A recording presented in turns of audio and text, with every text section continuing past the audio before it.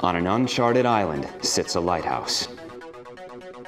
It's a very special lighthouse that projects a message of love and hope throughout the world.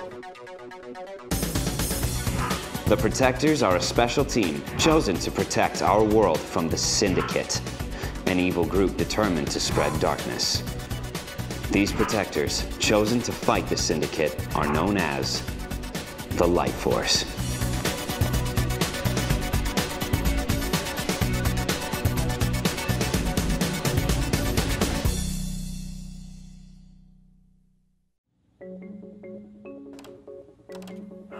I think I'm gonna go crazy. It's just been so quiet around here. Well, half the team is on a mission. What mission? There's no Syndicate to battle. Well, they're just on a training mission to help them work together better.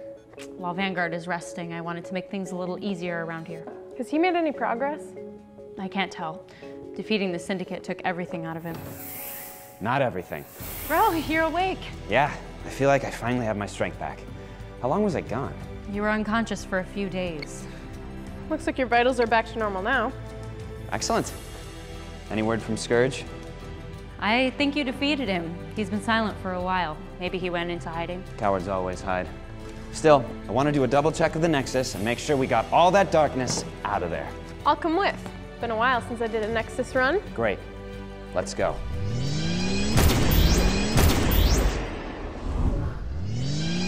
Sage? Sage, are you here?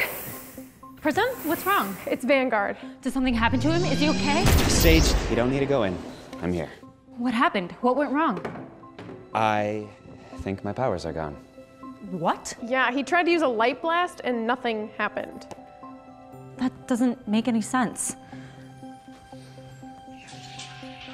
See? When you restored the Nexus, it must have taken more out of you than we thought. I was afraid of that. But we still have our powers. Well, just because we have our powers doesn't explain why Vanguards are gone. And the bigger question, where does that leave us? You are fine. Don't worry about it. Everything's gonna be okay. I'm gonna go to my quarters and figure this out. Sage, we gotta figure this out. How can we be a team without Vanguard? Don't worry, Vanguard will be back to his old self in no time. Vanguard Journal 35. I don't want to worry the team, but something definitely happened. I know my powers are gone, and I'm not getting them back. This is going to change the team, but I think it happened for a reason. I believe this is what God wanted me to do, and that makes it worth it. Because I would give all I have to save this team.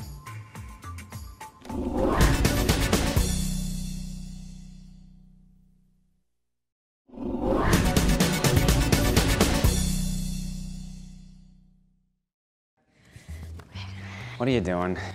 We have to figure out how to get your powers back. Okay. And what is that? It's a scanner that Prism made. If there's something wrong with you, this will tell us what it is. I don't understand. According to this, you're absolutely fine. It's because I am fine. Wait, I have something else and I just tested it out. It's an amplifier array. What does it do? It makes our power twice as strong. Whoa. Why did you make so many cups? And stress must be making us thirsty. Well, let's try it on Vanguard. Experiment away.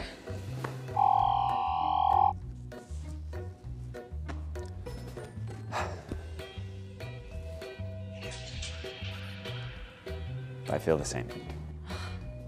Well, try it on me.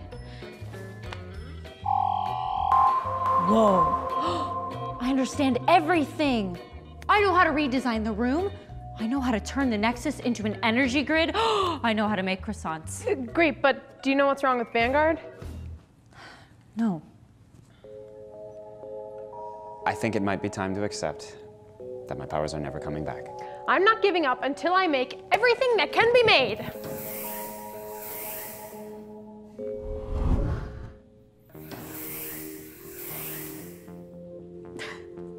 How's it going? I think I made everything that could be made. What's this? It's a thingamabob. I got 20. What does it do? Something, obviously. I can't believe I can think of so many solutions, but I can't figure this out. Maybe we should take Vanguard to see a superhero doctor. Those don't exist. Well, maybe someone should go to school and become one. What is God doing? I can make anything, but I can't make one thing to help Vanguard. Guys, stop trying to figure out how to get my powers back. You sound like you're giving up. We still have lots of options. There are no more options because they're gone for good. Seriously? How can you be so chill about this? Because of the reason I lost them. I would do whatever it took to save the team, and that meant losing my powers. It's a decision I would make over and over again. Why would you do that? Because my powers were never mine, and I gave them up to be used for God's purpose. So how is giving up your superpowers better than having superpowers?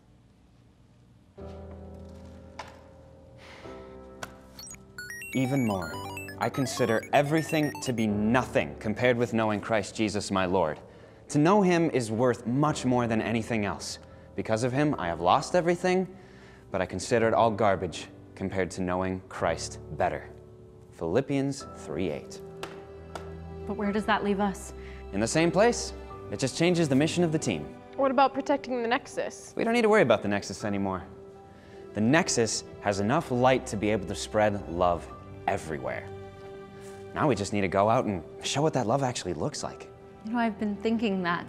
We've spent so much time fighting the Syndicate, I think we lost track of who we're fighting for. I still don't understand why you had to lose your powers, especially now that the mission is changing. It was never about my powers. God is still in control. He leads this team. I don't. And I think it's time for someone else to step up and lead. Who's that? You, Sage. You always were the better leader. I know.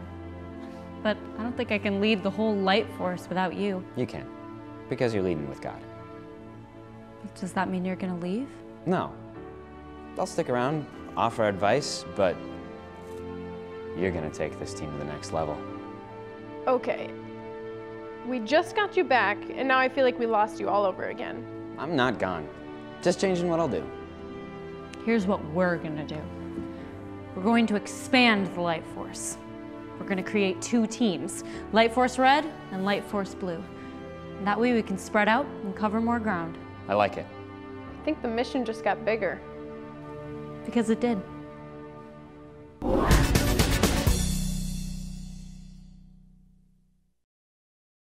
Hey everyone, Spectrum here. Today we learned that giving what we have can make a difference. What a crazy day. Vanguard really gave everything to defeat the darkness, and he's still giving a ton, even without superpowers. He is such a great example of someone who follows and lives like Jesus. He reminds me of a story about some other people who followed Jesus. In fact, they were 2 of Jesus's closest friends, named Peter and John. Not long before this story happened, Peter and John saw Jesus die, and they saw him come back to life. Then, Jesus gave them a mission to tell every person on earth that he died to show them how much God loves them. That's what we celebrate on Easter. Our story starts with Peter and John going to a place called the Temple. For people back then, the temple was the place to be. Everyone went there to talk to God, to talk to other people, and sometimes to just hang out. If something big happened, you went to the temple to talk about it. Peter and John went there a lot to spend time with God, so the day started out pretty normal, but it didn't stay that way for long. Just outside the door to the temple, there was a man sitting on the ground. He sat there because, well, he couldn't walk. There weren't wheelchairs back in the Bible days, so he really had it rough. This guy couldn't work, so he had to beg for money to survive. Since the temple was always busy, he sat there. Every day, all day. People would pass by, and some people would give him money, but most wouldn't even look at him. That's why it was really weird when Peter suddenly stopped and looked at the beggar. Peter said, "Look at us." The beggar looked up at Peter and John, thinking they'd give him something, but Peter just said, "I don't have any silver or gold." Ugh, rude. Way to get the guy's hopes up, Peter. He wasn't done though. "I don't have any silver or gold, but I'll give you what I do have. In the name of Jesus, get up and walk." What? This guy had to be so confused. But then Peter just starts pulling him up. He had to be like, "No, I can't, I never." But then suddenly, amazingly, he could stand. He could walk.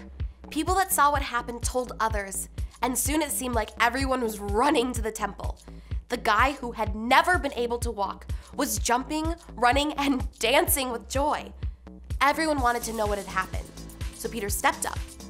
He told them all about Jesus, what he did, and how they could choose to follow him.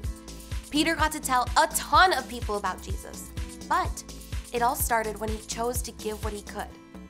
I love what Peter said in that story. "I don't have any silver or gold, but I'll give you what I do have." I love that because, well, I don't have a lot of money either, but there are a lot of other things I can give. God gave Peter the ability to heal people, and Peter used that to help people. Now, I can't do all the things Peter could, but God has given me so much that I can share. What do you have that you could give? You could be a friend to a kid who's alone. You could give someone your time by listening to them. God has given you some great things to share. You don't need money, fame, or superpowers to change the world. Every time you give, you are a light for Jesus. Until next time, Light Squad.